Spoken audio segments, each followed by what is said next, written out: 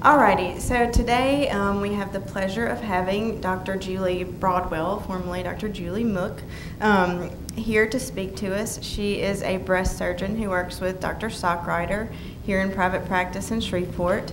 Julie's from Shreveport with the rest of her family, grew up here, went to med school here, residency here, then did her training, fellowship training in breast surgery at UT Southwestern. So any of y'all who've been on the service with me and done tumor board, so the surgery fellow resident gives the H&P spill and we're showing images. So when I did my fellowship in breast imaging, Julie was doing her fellowship, so she was standing over here, I was standing over there. So got to know her then and have been friends with her since. So she's super involved, super busy in the community. She works at the MLK clinic. She is the president of the Komen Northwest Louisiana Board of Directors. She's served on the Shreveport Medical Board. She's all kinds of busy and involved in everything. In 2013, she was named Young Professional of the Year in Shreveport-Bossier. So, and she runs a busy practice with Dr. Stockrider. So just thank you, Julie, for coming and taking time out of your schedule today to talk to us. So here you go. You can or cannot use that. It doesn't matter. Why don't I just talk? Can y'all hear me fine? I'm happy to put it on if you can't hear me, but what do you think? Need it? Don't need it? Where? Can hear me. Okay. So I'm a surgeon. And when Stacy asked me to come do this talk, I was like, what in the world is a surgeon going to talk to a bunch of radiology residents about? And so what we decided to do is I have what I call my cancer talk that I give with my patients. And so I thought we would just, slides are really just to remind me what comes next so that I don't go off on too many tangents. Just talk about when a patient comes into my office, these are the things we go over with a cancer patient. These are the things that we have to consider. And we'll try and relay it back to radiology a little bit. Y'all know the radiology aspect of it, though. Y'all are learning that. That's the whole point of your residency. So I am certainly not going to speak to those things. I'm going to talk from my perspective, from a surgery perspective. So just talking about the incidence of breast cancer, we've all heard the statistics. 1 in 8 women will get breast cancer in her lifetime. We count a lifetime to be 90 years of age. Okay, that's starting with a lifetime risk of 12.5%. Now, different things go into that to increase that risk, to decrease that risk. Obviously, if you live to 70, your risk isn't still 12% because you've lived 70 of the 90 years. And so that's a number that varies throughout a woman's lifetime. But basically, breast cancer is common. We see it a lot. People ask me a lot, oh my gosh, it's all over the news, we see it all the time, or aren't there so many more breast cancers now than there used to be? And the short answer to that is no, there aren't. We saw a big increase. Well, first of all, most breast cancers are women 50 and older, but the ones we see in the news tend to be these 30-year-old women with the 2 little kids and all of this. But actually, less than 5% of breast cancers are diagnosed in women less than 40. And then talking about the incidence of diagnoses, we saw a big increase in the 80s with the, increase in screening mammography and in the improvements in mammography. We saw a slight dip in the 2000s when we caught up to everybody wasn't on hormones until they were 90. And then since 2007, it's been stable. And so breast cancer is still a disease of aging. The 2 biggest risk factors for getting breast cancer are still being a girl and not dying young, is what I tell my patients. The older you are, the more likely you are to get it. So from a screening standpoint, we have the NCCN guidelines. We know that starting at age 40, screening mammography is important. We do it once a year, not once every 2 years, and what all these other people are, coming in from a financial standpoint of looking at it. And then assessing their risk is important too, and that's one of the big things I do in my practice. I see a lot of people that don't actually have any breast complaints, but oh, my grandma had breast cancer when she was 70, and am I at increased risk? Do I need to get a mastectomy? What do I need to do? And so the Gale risk model is a good way of doing that. It's validated for women 35 and older, so if you have a 20-year-old, it doesn't really work for that. But that factors into the estrogen association of a woman's lifetime. So how old she is when she started her period, when she had her first baby, what first degree relative she had that had breast cancer, and whether she's had a biopsy, and if so, was it anything atypical. Those are the big things for Gale risk. There's other risk factor models. But basic risk, and so that's what it's speaking to here, the 5-year risk. The Gale model gives you a 5-year risk of breast cancer as well as a lifetime risk of breast cancer. And so that, again, is that number that changes as they get older because age is part of the equation. And so if you do see somebody with an increased risk, that's where we change the screening a little bit and we talk about, do we want to add an MRI? Do we not want to add an MRI? In my practice, if a woman is a known mutation carrier or a first-degree relative of a known mutation carrier and has not been tested, or if by Gill risk model she has a lifetime risk of breast cancer of 20% or greater, she is screened in my clinic. I see her every 6 months, once with a mammogram, once with an MRI, and we do that on a yearly basis. And so that's where the risk comes in. The person said grandma had breast cancer when they were 70, that's not really going to increase their risk very much. It really doesn't factor into a Gill risk model at all. And so that's the part where y'all are the experts on when do we tell people to do this, when that. So we'll move on. You have a woman, she gets a biopsy, or she gets a mammogram, it's abnormal, you bring her back, you do some more pictures, then you do an ultrasound, then you do an MRI, and then you do every imaging we can think of to do, and we decide, okay, we need to do a biopsy. So you do the biopsy, and you get results back. There are a lot of results that it's a what the heck do we do with these results? And so fibroepithelial lesions is a big one. We know fibroadenomas are fine. They're not going to turn to cancer. They're not going to cause a big problem. They're not going to replace the whole breast. But a phylloides, the way I describe a phylloides tumor to a patient is it's the first cousin of the fibroadenoma. They're all under this big classification, fibroepithelial lesion. And when you do a core biopsy, which we all should be doing, we should be taking patients to the operating room for diagnoses. If possible, we should be doing a core biopsy. So you do the core biopsy and you get fibroepithelial lesion back. Well, we can't rule out phylloides at that standpoint. A phylloides tumor tends to be more aggressive. It does have malignant potential. Some of them are actually malignant at the start. Those need to come out. So the first, kind of suspicious lesion that we take out from a surgery standpoint is a fibroepithelial lesion or a known phylloides lesion. And what we do just a little excisional biopsy. I say little excisional biopsy because I'm a surgeon, right? Operating room, day surgery, small incision over the area of suspicion. Take just that little area out, not a lot of extra breast tissue involved. Give the pathologist more to look at. The pathologists tell me when we send them the core biopsies, which y'all have probably all seen core biopsy specimens, they tell me it's like sending them a jigsaw puzzle without the pieces put together. And they get an idea, yeah, okay, there's some purple, yeah, okay, it's some gold, okay, it's Tiger Stadium, maybe, maybe not. But when we send them an excisional biopsy, we're sending them the whole solid piece of tissue.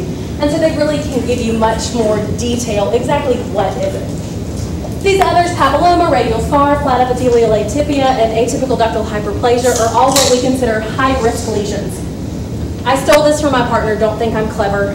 This is how I explain it to patients. You drive through a neighborhood, you've got bars on the windows. Are the bars the problem? No, the bars are not the problem. The bars are signifying there is something in this neighborhood that can be a problem. And these lesions are our bars on the window.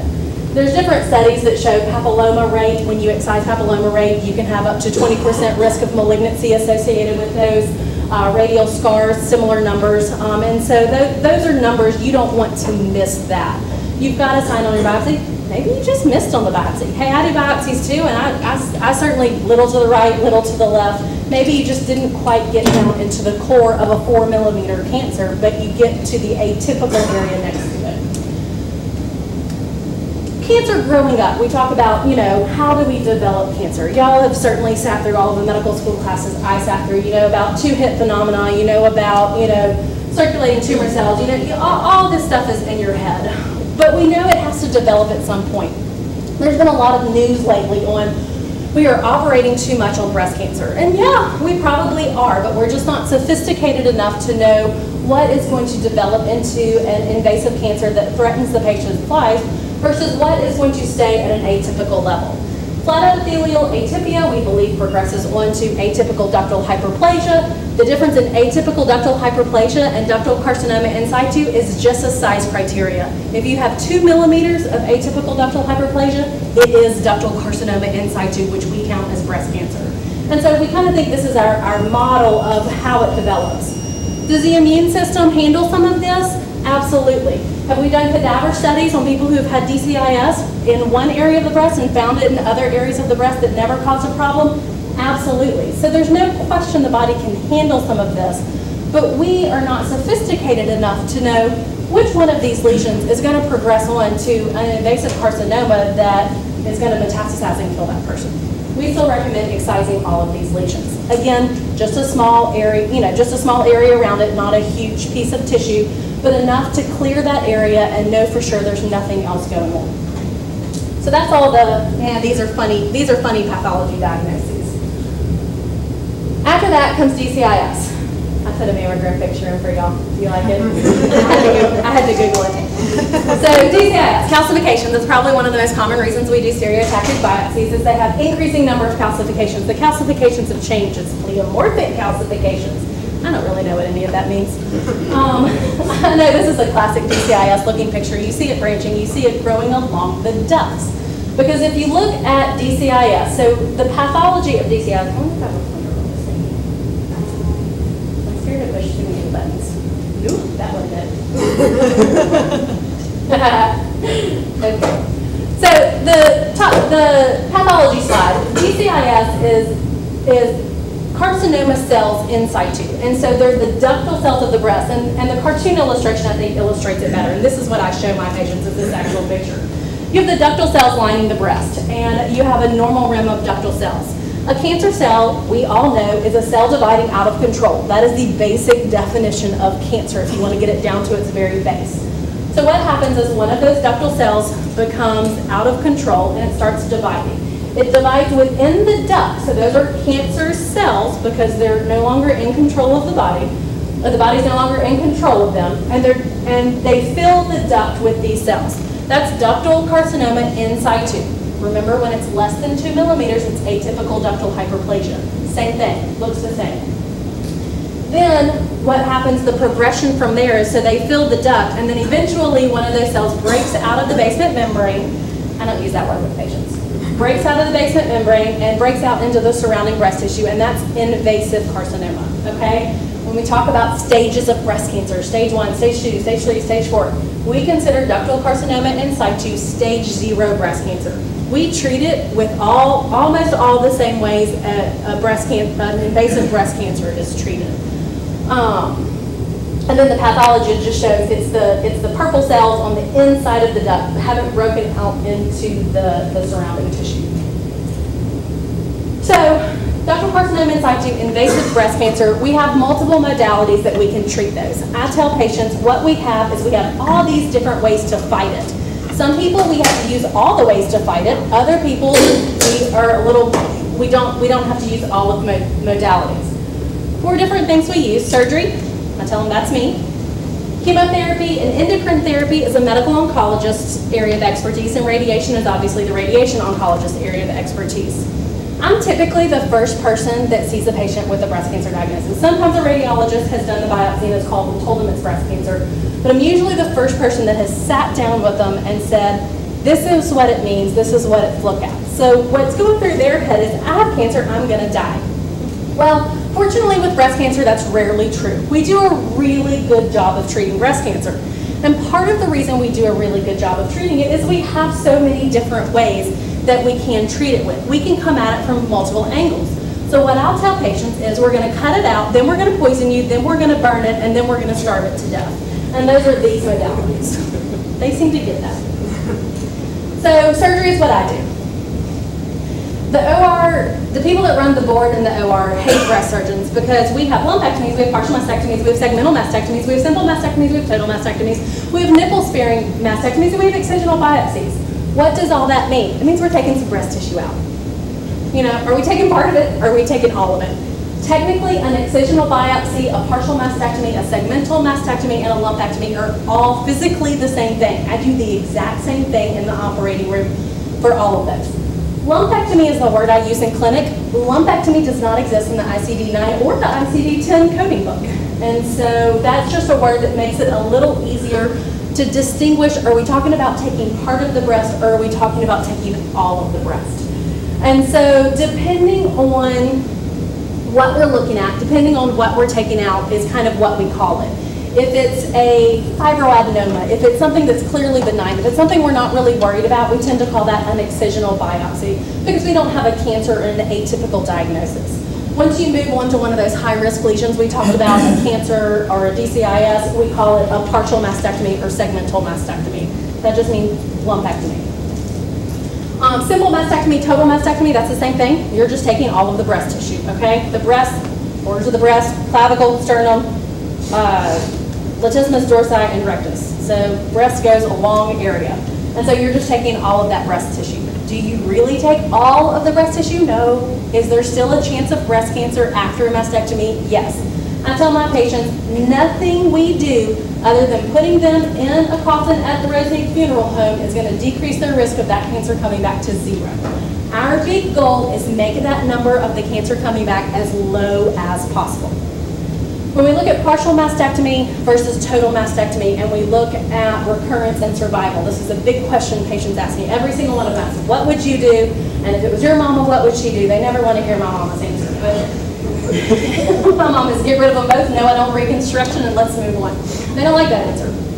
But when you look at recurrence, when you look at survival, partial mastectomy patients also do radiation, and we'll get to that in a minute. But a partial mastectomy with radiation is absolutely equal in survival to a total mastectomy.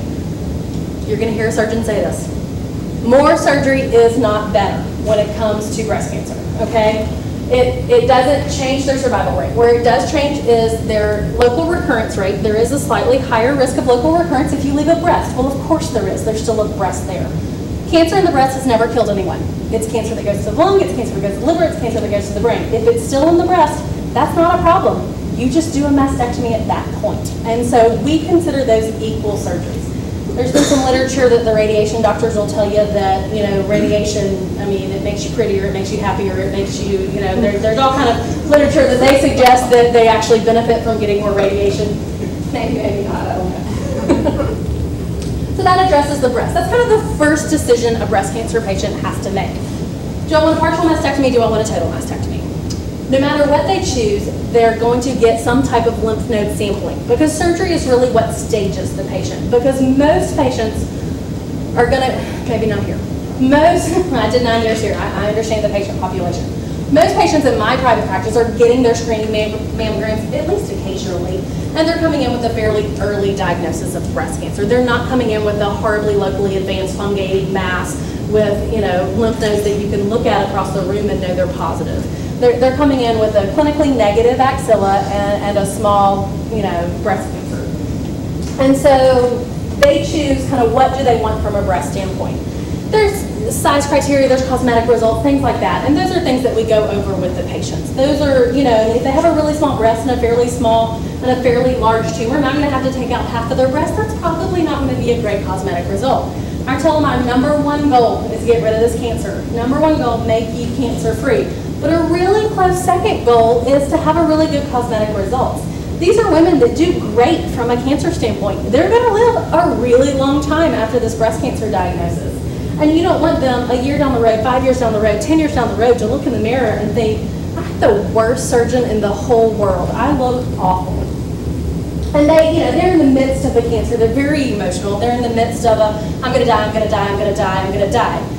Once we get past the you're not going to die from this most likely, and we get to a what do you want? What is going to suit your lifestyle? Partial mastectomy is day surgery. They come in. It's a 30, 45-minute procedure. They go home the same day. I tell them they can go back, operate on Tuesdays. I tell them they can go back to work the following Monday. Mastectomy, you know, they typically spend 1 night in the hospital. They have drains for a week or two. That can be a little more cumbersome, a little harder to get over. Partial mastectomy, still have to do screening, still have to do mammograms, possibly MRIs, things like that. Mastectomy, you don't. So there's different factors that they can decide on things from their personal lifestyle, from their what works for them. Because again, we talked about survival, they're equal. Lymph node, sentinel lymph node biopsy, we'll talk about that a little bit. That's for a clinically negative axilla, meaning you don't feel any lymph nodes up in their armpit. Is that hard to tell? Absolutely. Y'all are probably the best ones to tell because you can stick a little ultrasound up in there and look, oh my gosh, there's a 4-centimeter lymph node that we can't feel up there. And that we use that with our judgment as well. Do we have something that maybe is a positive lymph node on imaging? Do we see something on PET scan? Things like that we use as well. But basically, you can do a sentinel lymph node if it's not a clinically positive axilla. Axillary lymph node dissection. So sentinel lymph node, we're taking out a few lymph nodes. Axillary lymph node dissection, we're removing all of level 1 and level 2 lymph nodes. We'll talk a little bit more about that. Modified radical mastectomy. Long time ago. They did a radical mastectomy. It wasn't even, you can't even, I couldn't, when I was going through medical school and residency, I couldn't even find a textbook that still described it. A radical mastectomy included removing the pectoralis muscles, all of the level 1, level 2 axillary lymph nodes, as well as all of the breast. It was horribly disfiguring. It was, a horrific surgery to undergo, all kinds of, PT and motion nightmares for the patient afterwards, and really didn't do any better than what we call a modified radical mastectomy. All a modified radical mastectomy means is we're doing the simple mastectomy or the total mastectomy, we're removing the breast, and we're doing axillary lymph node dissection along with it, as opposed to a simple mastectomy with a sentinel lymph node biopsy. And so that's all that terminology really means. So partial mastectomy. So a patient comes in, she says, okay, I want the lumpectomy. For whatever reason, this is I don't want to lose my breath. I've got small children at home. I need to be right back into things. I don't want a long recovery period. I want to do the partial mastectomy. So the first thing is, how are you going to do the partial mastectomy? If it's a palpable mass, well, that's really easy. I can feel it, but I have to be able to feel it while they're asleep laying on the operating room table, not a, can you put your finger on it again and show me? So palpable is one way of localizing it. Wire and ultrasound guidance in the operating room. Almost everywhere I work has an ultrasound, or I have a portable one that I can bring my own. And you can use ultrasound to guide it. What I'll typically do is once the patient's asleep, I'll ultrasound them, I'll make a bunch of marks with the marker, and then I'll use the ultrasound throughout the case to confirm that what I'm taking out has the mass in the middle of it. Obviously it has to be visible on the ultrasound to be able to do an ultrasound guided lumpectomy. And then wire and seed lobe. And I'm going to speak a little bit to that because I know y'all see the wire loops here, but I don't think you see the seed lobes here. Basically, it's just a marker for the surgeon where the mass is. Wire lobes, as you know, when you do the core biopsy, you leave a clip. And this is my surgery PSA announcement. Please, every single time you do a biopsy, leave a clip. Because even if you don't think it's cancer, oh my gosh, it's going to be cancer. And then they're going to go through neoadjuvant chemotherapy, and then the whole thing's going to disappear, and you are going to force that patient to have a mastectomy because nobody can find where the cancer was. So every time you do a core needle biopsy, leave a clip. Okay, sorry. I had a really bad case recently from Monroe. It was a nightmare. So we left the clip with the biopsy. This is obviously something that's not palpable, obviously something we can't see on ultrasound, and so we have to be able to find it in the operating room. Again, patient supine, asleep, not easy to find. Go to mammography ahead of time. Y'all put them in mammography. You find a little clip that we left that's nice and bright and we can see it on mammography, and numb them up and put a wire in. The end of the wire is at the clip, the other end of the wire comes out of the breast. I dislike this procedure for a couple of reasons. Y'all are number one, it has to happen on the same day as surgery. And y'all know the OR schedule, you've all at least gone through a surgery rotation. The OR schedule is a nightmare no matter where you work. And getting things scheduled and getting the patient in the right spot and making them through day surgery and getting them to the OR, you add in oh, by the way, you've got to go to mammography, which in some places is in a totally different building, 2 miles down the road as it was in Dallas. I mean, that just adds logistical nightmares to it. So that's my number one problem with it, it's the same day. Number two, y'all are very limited how you can put the wire in. You have mammography paddles you have to deal with. It squishes this way or it squishes this way. And so you're very limited with where that wire can come out. My number one goal is getting rid of the cancer, but my very close number two goal is a good cosmetic result. If I can choose where I can make my incision, I can guarantee a better cosmetic result. If I've got a wire sticking out all the way over here, I have to be able to find that wire somewhere in the breast. Well, a lot of times it's hard to cut in a different part of the breast and pick up the wire without destroying a tremendous amount of breast tissue. So you have to follow the wire down, which means our incision has to go where y'all put the wire. And because you're limited for mammography, that is very rarely the best cosmetic location for an incision. So what I like are the seed localizations. Right now what we're doing is seeds. They're about the size of a grain of rice. That's what they look like, but they're metal. They're coated with an isotope, it's iodine 125. It's picked up on the same lymph node navigator that we use in the operating room to pick up the lymph nodes. Just switch to a different setting. And what I tell patients is I use it kind of like a metal detector. So it's put in the same way your wire's done. You load it in the spinal needle. Same exact process for you. In mammogram, localize the clip, numb the patient up, put the spinal needle in, and push the seed out. The seed's the size of a grain of rice, so it's all internal. Nothing has to stick out. Well, since nothing's sticking out, we're not worried about a patient dislodging it or something like that. It can be put in several days before the procedure, solving the logistic problem. The other problem it solves, it's inside the breast next to the clip. I have the navigator, which I tell patients, like a metal detector, it beeps louder when I get closer. And so I can use that once the patient's asleep to plan my approach and maybe come from an unusual direction or a different direction, because I know either number one, it's going to allow me a better access to resect this area, or number two, it's going to give them a better cosmetic result. An incision around the edge of the nipple is almost always well hidden. I mean, you just don't see them very much. And it's always great when we can come from that direction, as opposed to making an incision you're going to see in the side of the breast. It's just nice to be able to hide those. And so I prefer to see localized partial mastectomies over the wire. Numerous studies done at Mayo. Mayo's done thousands and thousands and thousands of these, showing the safety and all of that, and that, so it's well proven. Just this summer, the people that make the SAVI, the partial balloon catheter, have come out with a new seed, so to speak.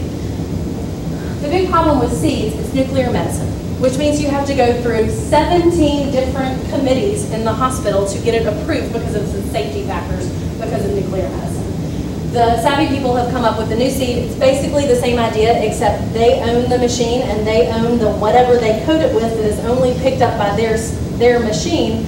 But it's not nuclear medicine. There's no hazard to it, like with any kind of nuclear medicine there is. And so from a safety standpoint, from a, you don't have to, right now the seeds I take out in the operating rooms that I know for certain it was removed and disposed of properly. I'm not exposing the whole pathology department to radiation. This, I wouldn't have to do that. And so it looks very promising. So that's something new that's coming up. Big thing with partial mastectomy is margins. Margin status has been talked about since before I was born. How much margin is a good enough margin? That's very different depending on what cancer you're talking about. Obviously, if the cancer touches the edge of the resection, you cannot prove that there is no more cancer in that patient. Colon cancer patients, they need 5 feet of a margin on each side. Breast cancer, we used to do what's called a 2 millimeter margin. That was just a general consensus. Did any actual study say that? No, not really. It was just a general consensus. 2 millimeters was good enough. Just recently, the ASTRO, the Radiation Oncology, and SSO, the Surgical Oncology Guidelines, changed in February of 2015. They did a multiple study retrospective review, including a lot of anatomy studies and lots of different studies, looking at, okay, what margins really matter. And the statement from radiation oncology as well as surgical oncology is that it just has to be no ink on tumor. It can be 0.1 millimeters from the anterior margin, and that is considered okay. So that's kind of what we're going with now, so we'll see how that goes. Why this is important is re-excision rates. I can see and feel a big, bad, nasty cancer. It's hard, it's white, it's nasty, you feel it, it's obvious. DCIS, also we consider this cancer, I can't feel. It's inside of the duct, it's a microscopic diagnosis. So nationally the number is 25% of the time. Depending on how much breast surgery someone do, that number could be a lot higher, a lot lower, but nationally the number is 25% of the time the cancer cells are going to go all the way to the margin and the patient is going to have to go back for a second surgery and have a re-excision. Now we as surgeons have tried lots of different things to decrease that, nothing really does. We've tried frozen sections in the operating room, we've tried shaved cavity margins where you take your resection out and then you take an extra piece along each side. That probably helps a little bit, but you're really just taking more tissue out, so just take a bigger resection. Well, bigger resection leads back to the poor cosmetic results, and so it's a kind of a tightrope walk. So the no tumor on ink helps. All these people that had a 1 millimeter margin now no longer have to go back for a re-excision. With partial mastectomy, like I said, you have to do radiation for it to be considered equal to a total mastectomy. Now, there's some, if they're 90, some of the studies say over 70 people don't need radiation. I can guarantee you if I send a 71-year-old to the radiation oncologist, they are absolutely going to get radiation. However, it's my experience, if I send anyone to a radiation oncologist, they are absolutely going to get radiation. So I don't know about that one.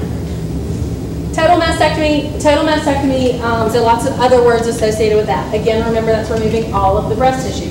That can be done by itself traditionally, what y'all probably see up here most of the time with the big incision that goes all the way across the breast. It can be done skin sparing. What that means is you typically take the nipple areolar complex and through a much smaller incision, still take the breast tissue but leave a pocket for reconstruction. That's what that's done for. Nipple sparing has also been proven to be safe. You don't want a tumor that's near the nipple, and you need a patient that cosmetically has nipples in the right spot and a fairly small breast. So in Louisiana, we don't see many of these. I do maybe, I don't know, 2 or 3 a year, not that often. But with reconstruction, they're going to take breasts and reconstruct them up to a 20-year-old level breast, and most of these women are 56-year-old women, and that's not where their nipples are. And so most of the time it's a cosmetic reason that keeps us from doing a nipple-sparing mastectomy, not an oncologic reason. And then immediate reconstruction.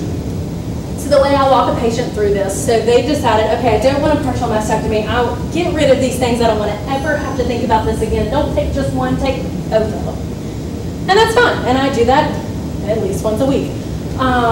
We address the take both of them. I want to make sure that they understand what they're asking me, and so I want them to understand that the risk of a contralateral breast cancer is about 1% per year. In a 30-year-old, that risk can add up pretty greatly. In a 60-year-old, it doesn't add up quite as much, and so they're not getting as much medical benefit from that prophylactic mastectomy on the other side. The big reasons to do bilateral mastectomy, absolutely number one, genetic mutation. If you have a genetic mutation, absolutely, I wholeheartedly recommend it. Number two, peace of mind. I do a whole lot of peace of mind surgery with that, and it's I can't think about this, I can't think about this, I don't want to have to get those mammograms, I don't want to ever have to think about this again. Does that decrease the risk of cancer? Yes, slightly. Is it really going to make a difference in their prognosis? No, probably not if they don't have a genetic mutation, but it gives them that peace of mind. And then the big number three is cosmetic results. It is very difficult to reconstruct something artificial to match something natural. And so from a cosmetic standpoint, it can be beneficial to go ahead and do bilateral mastectomies. Immediate reconstruction, the way it typically works, I come in, I work with several different plastic surgeons in town. The way we choose our plastic surgeon is who takes your insurance. Some plastic surgeons take insurance, some plastic surgeons don't. Some of them have a short list, some of them have a long list. So that's how we choose. And we do a mastectomy however we're going to do it. We've done them through reduction patterns, so it's a wise pattern incision where you take the nipple and you take kind of an inverted triangle of the inferior tissue underneath so that when you bring them back together, it kind of lifts everything, removes a lot of redundant skin. We do that a lot here in Louisiana because we have a lot of very large breasts that we're removing, and you just don't need that much skin. That allows you to reduce the skin, so I do that part, remove the breast tissue. Then a plastic surgeon comes in, they lift up the pectoralis muscle, and they slide a tissue expander underneath it. The way I explain tissue expanders is they're like flat water balloons. We put them up under the pectoralis muscle because if you just put an implant up under the skin, there's nothing to hold it, and it'll eventually end up down here. Nobody wants their breasts around their belly button. So tissue expanders up under the skin, we inflate them with some saline. They go back and they see the plastic surgeon every week, every 2 weeks. That schedule depends on them, depends on the plastic surgeons. And the best way I can explain what this is like for patients, how many of y'all wore braces? Did y'all have braces growing up? Most people have braces. Going in and getting your braces tightened, you were a little bit miserable for a day or two, certainly weren't going to eat any apples or anything you had to chew. It's the same thing. They go into the plastic surgeon, they get injected with saline, so it's filling that balloon. And it's stretching out that pectoralis muscle, making us a pocket so that we have room to put an implant. As they're filling it, they're keeping track of how much saline they're putting in. Once they get to a yeah, I look good standpoint, and it's really a patient's choice. Where are they comfortable? What size breast do they want to be? That's when they know, okay, we've put 367 cc's of saline into this. This is the size implant we need to do. They go back to the operating room, and this is anywhere from 2 to 3 months later to a year later, depending on what other kind of cancer treatment that patient is needing to go through. Go back to the operating room with just the plastic surgeon. I'm not involved this time. And they go through the same incision, remove those tissue expanders, and put the final implant in. The last step of immediate reconstruction is making a new nipple. Most of these, we have taken their nipple. The people that we do leave the nipple, just as a side note, they can't feel the nipple. The nipple no longer works like a nipple. It just looks like a nipple. And 10% of those don't have enough blood supply in the necrosis. And so nipple sparing is not as great as some people make it out to be. Make a new nipple, the way they typically do it is they take some of the scar and they just take a long strip of skin and they wrap it around each other, and that's the projection portion of the nipple, and then they tattoo the areola back on.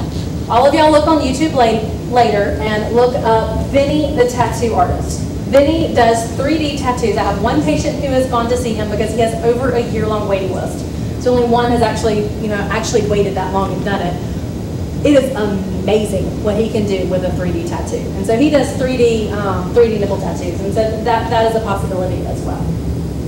I really wish some tattoo artists here in Shreveport would get into that, but I haven't talked to any of them into it. Y'all can stop me if this is boring, you want to talk about something else, questions, whatever. I mean, like I said, this is how I talk to patients, but I'm kind of used to them interrupting me every 30 seconds, so stop if I'm going off on anything. Okay, sentinel lymph node biopsy. Clinically negative axilla, you're not suspecting cancer in the axilla. Again, back to the nuclear medicine. They get injected by nuclear medicine either the morning of surgery or the day before surgery. A lot of that is hospital dependent. At one hospital in town, it is too inefficient for me to do it the same day, so they all go the day before. The other hospital in town, they come 2-day surgery and inject them right there, and they don't have to go through a different department, so those people get it done the same day. They just do the dosing of it differently so it's still there. They injected 4 injections around the nipple into the breast, and it hurts like a son of a gun. And so I warn all the patients, this is going to be the worst part of your experience because they're awake. We rarely do this in the operating room or in the holding area because we have to have certain licenses and blah, blah, blah, and it has to be this person, and you have to go through 17 committees to get approved to do that. So it gets done in day surgery while the patient is still awake. It hurts. We give them a lidocaine patch to put on their breast to help numb their skin. Studies have shown that doesn't help, but it sure does help them mentally, so we still do it. They inject the technetium. It drains from the breast up under the axilla. Multiple studies have been done to show it almost always drains the same way every time. Every now and then it goes to an internal mammary node, and that's just painful for everyone involved. But most of the time it goes to the axilla. In the operating room, some surgeons will use isosulfan blue or methylene blue to give a second identification method. When you use the two together, you are considered 8% more accurate than using one or the other alone. That is injected right before surgery, and then you need to wait at least 5 minutes for it to drain. And so then, same little machine that you've used to find the C, just switch to the technetium 99 marker. And again, like a metal detector, you put it over there, it's going to beep louder when you get closer to it and make an incision in the lower axillary hairline. Or if you're doing a mastectomy and you've got the breast wide open, you don't have to make a second incision. You can just go through the incision you already have. And you use that machine to help find the lymph node.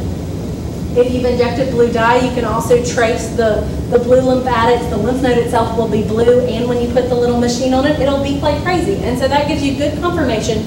You're removing the first 1, 2, 3, this week it was 6 on one of my patients, lymph nodes that are draining from the breast. If there's no cancer in the first lymph node, there's not going to be any cancer downstream. And so there is an error rate. Error rate's about 5% with this, but it's pretty good, and it saves the patient an axillary lymph node dissection. If being done with a total mastectomy, we send it for frozen pathology. They look at it. Frozen pathology is a quick yes or no. It is not by any means the best way to look at something from a pathology standpoint. It will pick up a lymph node replaced by a tumor. It will not pick up a little 2-millimeter deposit of cancer. And so after frozen section, it is also sent for permanent pathology where they can do all of their immunohistochemical staining and all of their pick up 3 isolated tumor cells and be as detailed as we need them to be. If the frozen section comes back positive while the patient is still asleep, we go ahead and do what's called a completion axillary lymph node dissection, where we remove the rest of the lymph nodes right under the arm. How many lymph nodes am I going to remove? I get asked that all the time. I don't know. I'm going to take the fat pad. There's great anatomic markers. You've got the axillary vein, you've got the thoracodorsal neurovascular bundle, you've got the long thoracic nerve, and you've got the latissimus muscle, and you take the fat in the middle of there. People with more fat tend to have more lymph nodes. People with less fat tend to have less lymph nodes, just because there's less tissue there. So why no frozen section if it's a partial mastectomy? We only do frozen sections with total mastectomies because it doesn't make a difference if that frozen section is positive. This is where we're going to get slightly academic. I apologize, I don't like to do this. Big study came out my fellowship year, and actually my head, the person that was in charge of my fellowship was one of the authors on it. So we got buried into it, called Z11. Z11 was a study where they looked at women who had small breast cancers, T1, T2 breast cancer, so less than 5 centimeters of cancer in the breast, and had a positive lymph node on sentinel lymph node biopsy. Those women were randomized to either just radiation was done or randomized to axillary lymph node dissection and then radiation. Okay, so those were the 2 arms of the study. It was over 400 women in each arm, and we'll get to one of the negatives of the study. It was a big study, okay, lots of women. Randomized to each of the arms. When you look at the makeup of the patients, the T1s versus the T2s and all that, very equal groups in the 2 arms. And so half of them got an axillary lymph node dissection surgically, and then all of them just got radiation afterwards. When you look at the curves of how they did, they are almost equal. So survival was almost exactly the same. It's very difficult to show a difference in survival with breast cancer. Most people survive. And so you have to have a huge cohort of people to show a difference in survival. But also disease-free survival was the same. And so what we concluded from this was that in a patient with a T1, T2 sized breast cancer lesion who had a positive lymph node who was undergoing radiation, so they have to meet all those criteria, small breast cancer, undergoing radiation, and it was actually only 1 or 2 lymph nodes that were positive. There were a very small number that had 3 positive, so 1 or 2 lymph nodes positive, and that they were doing radiation. You can avoid the axillary lymph node dissection in those patients. I practice by that. Most of the leaders of breast surgery practice by that. There are some negatives, and if Dr. Ben Lee were still here, this is what he would argue. The study was not powered. The study needed, I think, 1,200 or 1,500 people to be appropriately powered. It had 900. Okay, so we didn't quite reach the power we wanted to reach. Most of the patients had ER positive tumors, which tend to recur later in life, and the median follow-up was 6.3 years. So those are kind of the negatives and what the naysayers say. Well, how can you really go by this? There's some old studies from 30 years ago, before we did a lot of radiation, that mimic these results as well, and so that's why most of us have adopted that this is still okay. Confusing as mud? I don't explain all that to patients. Okay, so axillary lymph node dissection, when do we do that up front? Locally advanced cancer. You have a positive feeling axilla, or you had something that you saw on ultrasound or mammography that was biopsied and proven to be positive to begin with, or sentinel lymph node is positive on frozen pathology. That's when we go in and take out more of the lymph nodes. Why don't we like to do this? Lymphedema. I don't know if any of y'all have seen women wearing those sleeves. We live in Louisiana. They're hot. They're awful. They're tight. It's like wearing Spanx on your arm all day long. It's no fun. The rate of lymphedema, I didn't put anything up here because you can find numbers all under the sun. And a lot of that depends on how are you calling it lymphedema. I mean, for me, it has to be clinically significant.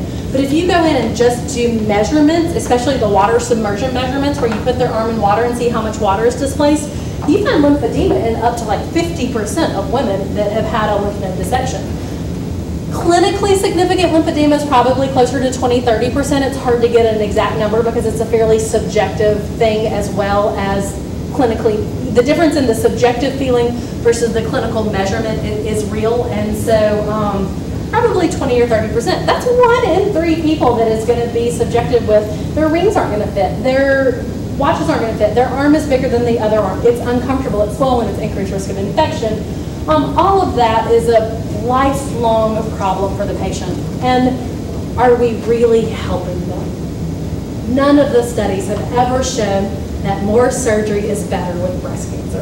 And so we don't feel like we're really helping the patient. So if I can avoid an axillary lymph node dissection, I absolutely am going to do an axillary lymph node dissection. It does not, Z11 does not apply to mastectomy patients. Have we translated into a few mastectomy patients? Yes, we have. Because before, radiation oncologists were only radiating patients who have had a mastectomy if they had 3 positive lymph nodes.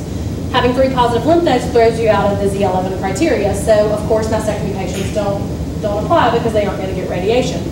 Well now, I mean, my patients, if they have a 2mm deposit in 1 lymph node and they see a radiation oncologist, they're getting radiated now. They're being much more liberal, much more broad with who is being radiated. So What's the difference in me taking a bigger specimen of breast, a smaller specimen of breast if they meet all the other criteria? Probably nothing. Do I have a paper that I can prove it when someone says, what does the literature say on it? No, I don't. And so that's a long conversation between me, the patient, the radiation oncologist, if we're going to avoid a lymph node dissection in someone who textbook says should have it. Staging, typical staging, TNM staging, tumor size, number of nodes, metastasis. It's a big chart. Chemotherapy. So typically you have surgery first, then you get 2 or 3 weeks, 3 or 4 weeks to recover from surgery. Then if you need chemotherapy, chemotherapy is next. Chemotherapy we used to give to anyone who had greater than a 5 millimeter tumor. That was a whole lot of people. What we have learned is we have a lot more targeted therapy, and we have a lot more specific therapy for breast cancer, and so not everyone needs the shotgun approach of the stuff that's going to make them feel bad, going to make their hair fall out, going to put them at risk of other things later. And so women who have triple negative breast cancers aren't eligible for any of those targeted approaches. Women who have a locally advanced breast cancer, chemotherapy absolutely helps. And then we have tests. We have the Oncotype DX and the MammoPrint test that can give us a little more scientific answer on who should get breast cancer. I tend to do Oncotype DX, not as much MammoPrint. So I put up an example result for this. So Oncotype DX tests are done on women who have node negative or one node positive, ER positive breast cancers. And so an ER positive breast cancer is going to be treated with endocrine therapies, tamoxifen, aromatase inhibitor, something to block that estrogen to systemically decrease the risk of their breast cancer coming back. And so what this test does is chemotherapy going to benefit them on top of them taking tamoxifen? And you get a score. You get a low risk, an intermediate risk, or a high risk. And this is showing a low risk score. The 10-year risk of recurrence without chemotherapy is 7% for this patient. Adding chemotherapy is not going to give this patient any benefit. So if I have a patient who has a breast cancer that is node negative or one node positive, that's ER positive, I send this test so that we can get a little bit more scientific answer to, do you need chemotherapy? Surgery, wait 3 or 4 weeks. Chemotherapy if you need it. Chemotherapy is anywhere from 3 to 6 weeks. There's 2 protocols, one of them 6 treatments, one of them 8 treatments. They give those treatments either every 2 weeks or every 3 weeks. And so it can be as short as 6 treatments every 2 weeks, 8 treatments every 3 weeks. That's where the 3 to 6 months come in. And that's a little dependent on the medical oncologist and the patient. After that, you get another 3 to 4 week rest to recover from chemotherapy, and that's when we do the radiation, if they need radiation. Patients who have had a partial mastectomy all need radiation. Patients who have had a mastectomy with a positive lymph node need radiation, and then the locally advanced need radiation as well.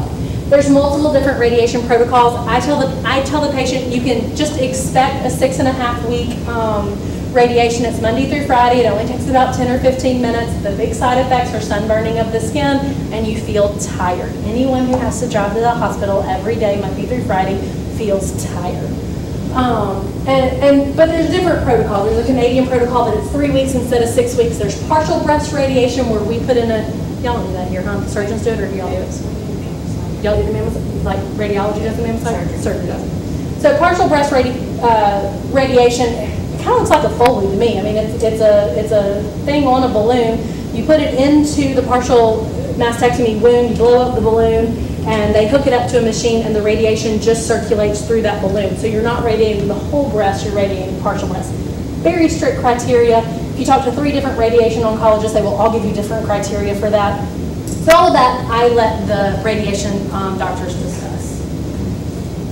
Targeted therapy, 3 receptors we look at with breast cancer: estrogen receptor, progesterone receptor, and HER2 receptor. HER2 is a big one. We have Herceptin, and then we also have Perjeta. It's a brand new drug. It's been showing huge amount of prognosis. From y'all's standpoint, what you need to know about that: anybody that has a 2-centimeter lesion or bigger, they absolutely benefit from neoadjuvant therapy with Perjeta. So those numbers and those measurements are very important for the person planning their further treatment. The study that looked at it showed that women with Herceptin with docetaxel got a 21% complete response, but when you added the Perjeta, it doubled to 39%. That's huge. We haven't seen anything do that in a long time. So that's very promising. Only for HER2 positive cancers. It's targeting the HER2 receptor. If you don't have the HER2 receptor, it doesn't work. ER/PR positive, Y'all probably heard a lot about this. Estrogen, progesterone receptors, it's hormones feeding the cancer. The majority of breast cancer are this. And the targeted therapy, tamoxifen, is for premenopausal women because it blocks it in a certain part of the estrogen chain that can overcome the ovaries. Aromatase inhibitors, the studies show they are 4% better. So if you can use an aromatase inhibitor, it's 4% better. But it blocks it in a different part of the chain and can't overcome functioning ovaries. And so the trade names you hear for those are Femara, Arimidex, Aromacin are the common ones. Women take that for 5 years. Some studies now show that they should be taking tamoxifen for 10 years. Again, you're only getting about a 4% increase there. So you really gotta have to see how much of a decreased risk you want to go through that. Makes them all feel menopausal. Hot flashes, moodiness, vaginal dryness, none of them like taking it. Bony aches with the aromatase inhibitors as well can be fairly significant. And that started at the very end. So surgery, chemotherapy, radiation, and then endocrine therapy at the end. And then I see my patients every 3 months for the first 2 years. I do a clinical exam on them because I don't trust anybody else's exam because I was trained as a general surgeon. We start mammograms about 6 months after radiation for those women who have had partial mastectomies. If I have done the total mastectomy, I do not image those people because I know good and well there's nothing left for y'all to look at. If somebody else has done it and I've ultrasounded it and I see there's still a fairly good layer of breast tissue, that's a different story. And then after they make it to 3 years, I'd switch them out to 6 months, and then it's kind of, okay, when do you want to come back? Do you want to come back once a year? Do you want to just see your primary care physician? What do you want to do back? And that is my cancer talk that I have with all of my new cancer patients. Questions? I have one. Okay. So I remember when Zealand came out of Martha, and there was a big, and I still ask Kim like, so do y'all want us as radiologists to image the axilla and biopsy if we see something? I think it's fantastic. Okay, so the problem was, what if we see something, call it abnormal, it's not clinically palpable, then you put the surgeon in the box, Right, so if you're not going to biopsy it, not as helpful. But seeing something and biopsying it, I think can be very helpful. Yes, absolutely, saving a procedure. Okay.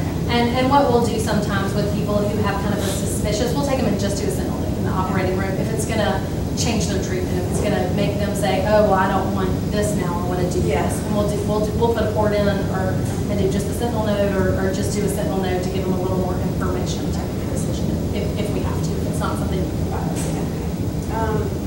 my other question was, when do you, like in Parkland, at Parkland we did mammogram every 6 months.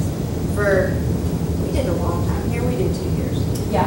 I do at least a year. So they have their radiation and I do it at the 6 month mark and then I do it again 6 months later. That second year, a lot of it depends on how easy was it to look at, how easy was it to pick up on mammogram. If these are super fatty replaced, easy breasts to look at, I've got a good easy exam. I don't necessarily do it every 6 months. Again, that's more y'all's literature and what y'all's recommendations are. And a lot of times, if they've recommended it, I'll go off of what the radiologist is recommending as well. Are you the only one who does ultrasound data in the OR? Stockrider. Okay, but I don't think Schwab uses it. That's pretty awesome. All